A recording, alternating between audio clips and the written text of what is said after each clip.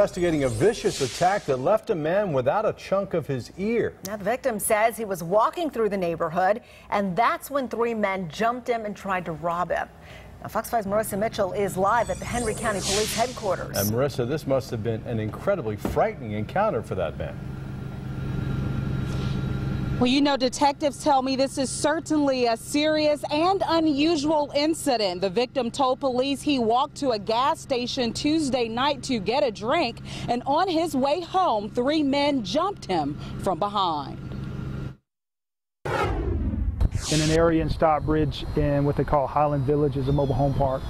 And some houses there. In this area between Reeves Road and Maple Street, a man told Henry County Police three men attacked him. He had just left this convenience store after buying a drink.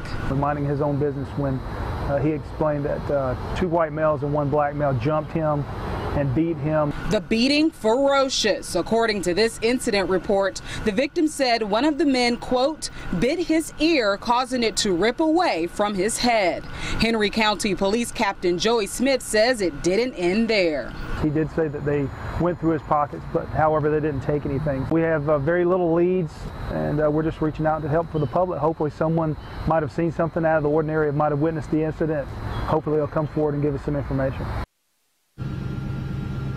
Police say the victim went to the hospital. I'm working to get his condition, but I'll have more on that investigation coming up on Fox 5 News Edge at 11. For now, live in Henry County, Marissa Mitchell, Fox 5 News. Okay, thanks so much, Marissa.